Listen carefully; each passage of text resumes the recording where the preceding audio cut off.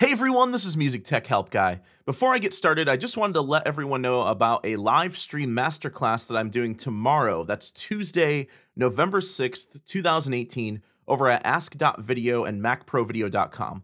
This will be an hour and a half to 2 hour stream on vocal production in Logic Pro 10, using Flex Pitch for tuning and harmony creation, as well as Logic's stock plugins for vocal production and mixing. The stream will be at 1 p.m. Eastern Time, so that's 10 a.m. Pacific Time. The stream will be recorded so you can access it later, or if you can't make the stream time. Check out the link in the video description below to sign up. So back when Logic 10.4 was released, they added a few new instruments, two of which were the studio strings and the studio horn instruments. Now these instruments have different instruments that you can pick from, as well as different articulations that you can pick from. Now, these articulations can make these instruments sound very expressive and very realistic because each of the sampled recordings were played in a different style. So this is the sustain articulation for trumpet.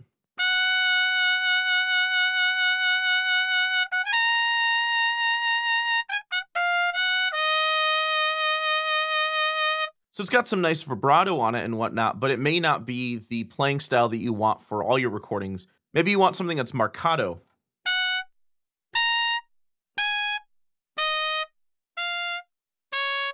Or maybe you want something a bit more expressive. Let's try this expressive long articulation.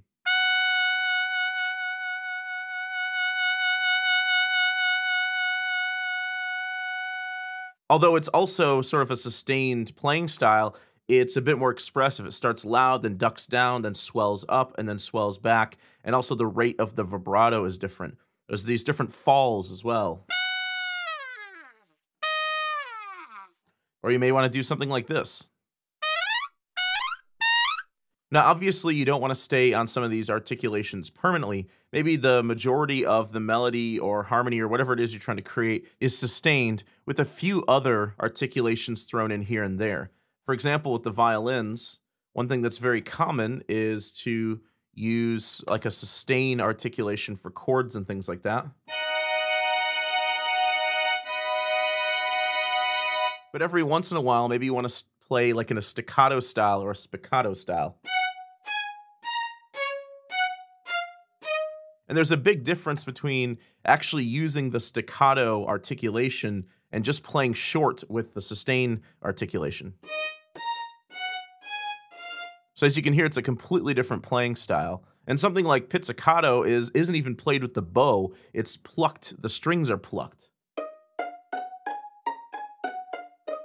So you may think that one way to use this is to create as many tracks as you need, all with different articulation styles assigned. Well, there's an easier way to do this, and it's not super obvious in Logic. What we can do is we can switch back and forth between these different articulation sets or articulation IDs with piano roll. So let's actually start with the studio strings here. I'm just going to mute the studio horns. In the piano roll editor, there's nothing obvious that shows us that we can switch between these different articulation IDs. If I type in some notes, it pretty much just sticks with the last articulation that I selected. So what you can do is you select the track in the arrange window, go down to the track inspector here, and down here where it says articulation set, and there's two different articulation sets, one for studio horns and one for studio strings. So let me choose the studio violins articulation set. And what you'll see is this new menu shows up called articulation. So what you can do is you can select different notes and choose the unique articulation just for those notes. So I've switched these over to sustain right now.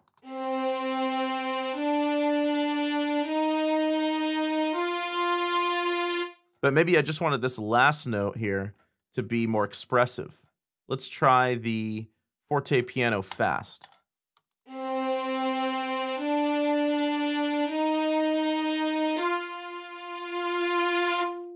So here's an example with the articulation set to sustain on all of these notes.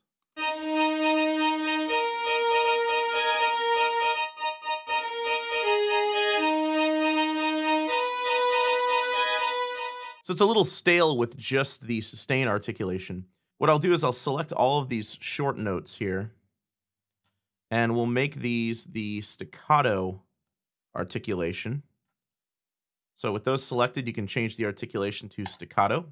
And these long notes down here, I'll change some of these to the more expressive forte piano, slow and fast. So these longer notes, let's actually make these a little longer.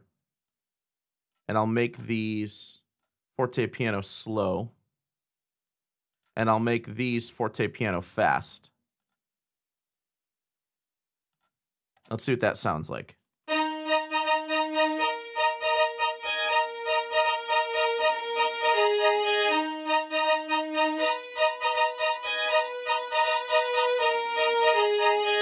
So I've added a second studio strings instrument, and for this one I've chosen the cellos instrument, and I've chosen the studio cellos articulation set here. And I'm going to use the pizzicato articulation. So this is a plucked playing style where they don't use the bow.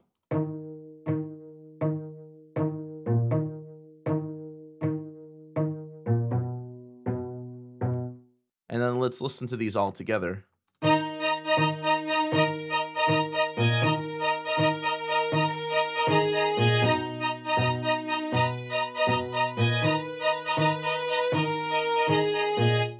So instead of having like 8 or 10 or 12 different tracks, each with different articulations selected, you could literally just have 4 tracks for your 4 main string instruments in the orchestra: violins, violas, cellos, and basses.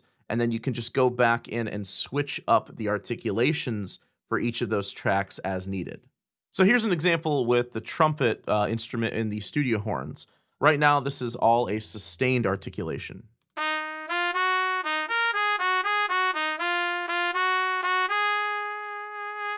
And that doesn't sound bad, but it doesn't have a realistic sort of flavor to it. What I want to do is change up the articulations to make it sound more realistic. So I'll choose the Studio Horns Studio Trumpet 1 articulation set for this. And on some of these notes, I want to make this more staccato. So let's select some of these. And we'll choose the staccato articulation for those. Let's give that a shot.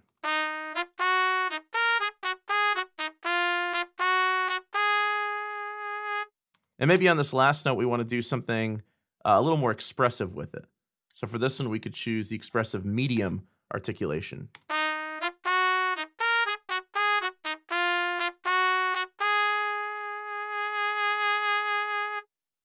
So that's how you can use articulation sets with studio strings and studio horns in Logic Pro 10. I hope you guys enjoyed this video, and thanks for watching.